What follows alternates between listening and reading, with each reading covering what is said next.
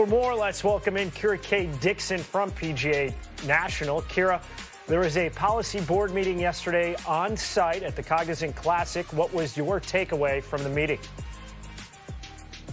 Yeah, George, as Eamon just mentioned, Florida certainly means that the politics of the PGA Tour are coming more to the forefront. So yesterday, the PGA Tour's policy board met on site here at PGA National from about 1 to about 7:45 in the evening. Now, Jay Monahan did meet with Yasser Al-Rumayyan, the governor of the Public Investment Fund of Saudi Arabia, a few weeks ago, but there was no Saudi presence or PIF presence in yesterday's meeting. Now, in terms of the content, they discussed plenty of the continued unanswered questions that we often hear about. The player that I spoke to that was in the meeting, a member of the PGA Tour Policy Board, said that it is a great time to be a professional golfer in the climate that we have today, but especially for those at the highest levels of the game, and their priorities continue to be to get the best players together as often as possible. And another priority is trying to alleviate the constant drama and distraction that comes with the conversations that we've been having about the Public Investment Fund and LIV Golf, and the fact that that very much affects the PGA Tour's product day in and day out, and the product that the fan then consumes. In terms of timing, they're looking at hopefully having a resolution by the end of the year. But there's plenty of division, George, that still remains when it comes to the subject of what to do with LIV Golf. All righty, Kira. So definitely that important kernel there in Kira's report. They're saying timing potentially at the end of the year. We're going to dive into this in just a second, Eamon. Let's welcome in golfchannel.com senior writer Rex Hoggard. Rex, what's your reaction to what came out of yesterday's meeting? I think we've started to hear this over the last few weeks. I mean, I think there was a level of optimism from people inside the PGA Tour and the DP World Tour that maybe a deal with the Public Investment Fund could get completed by the time they get to the Masters. I think when Keith Pelley announced that he was stepping down, he actually voiced the idea that he'd like to see something done before they got to the Masters, and when he was going to step down as CEO of the DP World Tour. That seems undoable right now. And I think you get a glimpse. I think everyone, including the policy board, after yesterday's marathon meeting, is getting an idea of how complicated this is going to be. And when I talk to people who have been involved with similar multi-billion-dollar deals, they point out that, look, there's a lot of complexities and a lot of nuances when it comes to these types of deals. But what is going to make this one even more difficult is you're starting to deal with competing interest and competing motivations here. I think we just talked about this yesterday. The idea that Jon Rahm told ESPN that he hasn't spoken with Tiger Woods since he joined LIV Golf. And part of the component, if there is going to be a deal between the Public Investment Fund and the PGA Tour, is going to be welcoming those players back who joined LIV Golf into the PGA Tour. And that's a really good indication that that's not on the horizon anytime soon. Rex, when you hear the timeline being the end of the year, and when the deal was kind of first announced June 6th of last year, I had people telling me summer of 24, end of 24 is more realistic than the end of 23. Do you view this updated timeline in any way as a setback, or is it more indicative of the complexities and the multiple stakeholders involved to try and get this deal to come to fruition? I think your friends are absolutely right. This is all about being realistic about what you can do in that time frame. I was told by people internally at the PGA Tour that when they first announced the framework agreement and came up with that December 31st deadline, that was really just to get everyone marching in the same direction. They said it was just they didn't have realistic expectations that they would have some sort of completed deal by then, but they wanted to make sure everyone was sort of driving towards the same goal. I think you're right. The end of this year is probably a much better scenario because you can work out all of these details. And as I just pointed out, bringing the LIV players back. How are you going to create whatever PGA Tour enterprise is going to be? How are the players who left, who stayed loyal to the PGA Tour going to be compensated? I think all of these things need time to work out. He is golfchannel.com senior writer Rex Hoggard. Eamon, let's open the floor now to you. You've heard what Kira and Rex had to share. If you take a 10,000-foot view at where things stand right now, what's your take? I don't think there's any surprises in the timeline being adjusted here as well. And Rex and Kira are right in terms of the gnarly, more personal issues, I suppose, the more granular issues in terms of how players come back, what does it look like on the ground. The people I've talked to in the last few weeks suggest that the stumbling block and the time-consuming part of this is who makes decisions, who is authorised and empowered to make decisions on the PIF side of things in terms of those gnarly questions.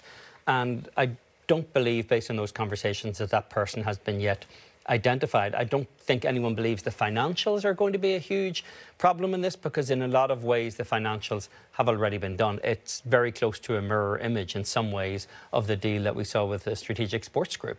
That includes a lot of the Fenway guys from Boston. I do think there are complicated issues here, even outside of golf, that are going to be potentially problematic. You're talking about a regulatory scrutiny from the government. You're talking about all of these situations that the PGA Tour has no control over. I mean, the Public Investment Fund is currently ignoring subpoenas from congressional inquiries in other areas, threatening to jail its own advisors in America who worked for them if they do comply with those subpoenas. The conflict in the Middle East, there are any number of things that could delay and rattle this process. So I do think you're looking at probably well into 2025 before you actually start to get a vision of what this solution would look like in the ground, much less seeing it in the ground. Assuming this moves forward on a trajectory where the Public Investment Fund is able to come in with the PGA Tour and SSG Group, at what point could golf fans think, okay, we have a level of stabilization, now we understand what the future could look like? Is that the multi-billion-dollar question at this point, George?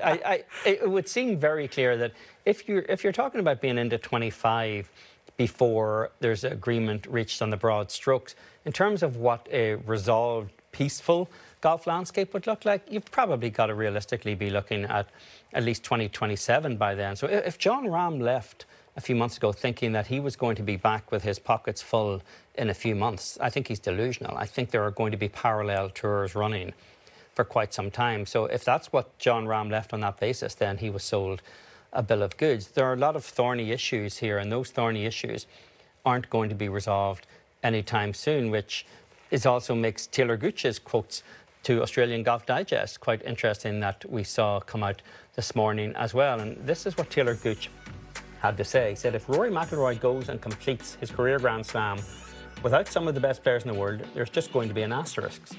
It's just reality. I think everybody wins whenever they just figure out a way to get the best players in the world there. And it's interesting coming from Talor, George, in the sense that Talor wasn't eligible for the US Open last summer.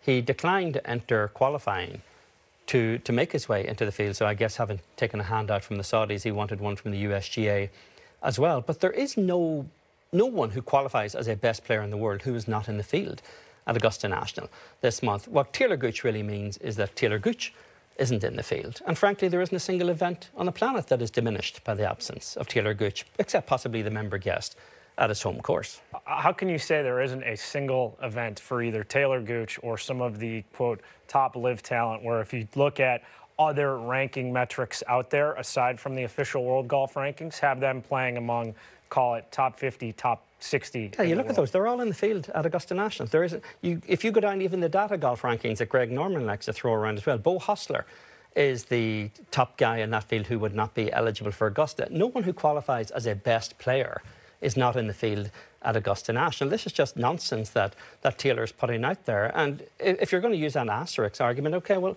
is every Open champion pre-Arnold Palmer going in 1960 because the best players in the world really didn't qualify or to bother to play the Open at that stage as well? I think once you get into this idea that the best players are somehow being excluded, they're not right now. They have eligibility. He's talking specifically the Masters being diminished in April. If somebody wins and the best players in the world aren't there, the best players are there.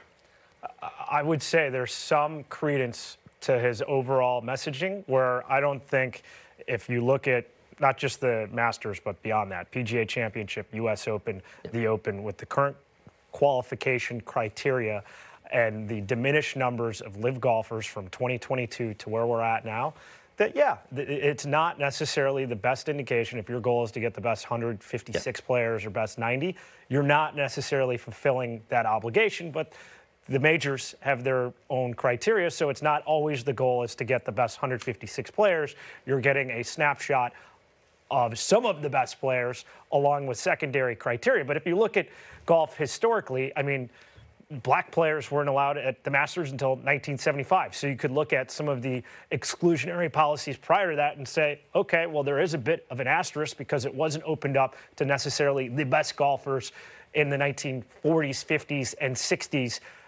until the mid-70s and going forward. Same with the PGA Tour and their Caucasian-only policy until 1961. You look at it with baseball and Babe Ruth, it's like, well, okay, he only played against white players until Jackie Robinson in 1947. Very different than what we're seeing with LIV golfers now, but I think anecdotally, you look at different policies and say, okay, there could be an asterisk, but it's not what the average golfer thinks long-term, I would say. No, it's very different to be excluded on those bases versus guys who chose to take themselves out of the process 100%. and then want the rules rewritten when they get there. It's not a problem now. At some point, the majors may decide that they need a carve-out for a LIV Order of Merit winner. That day is not here just yet.